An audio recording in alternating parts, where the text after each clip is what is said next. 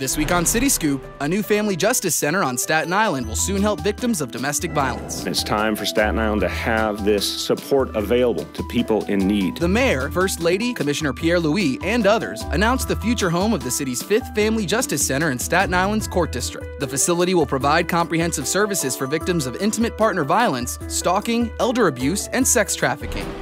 The city cut ribbon on its first public graduate film school located inside Steiner Studios at the Brooklyn Navy Yard. The mayor and media officials welcomed the inaugural class of the Barry R. Fierstein Graduate School of Cinema, part of the City University of New York. The school aims to promote diversity and provide affordable access to jobs in New York's media industry. And finally, the Manhattan Municipal Building will be renamed to honor the city's 106th mayor, David Dinkins. The renaming will commemorate Dinkins' decades of public service to the city, including the 14 years he served at the municipal building as city clerk and Manhattan Borough president. That's it for this week's City Scoop. Check us out on demand or Friday nights on NYC Life.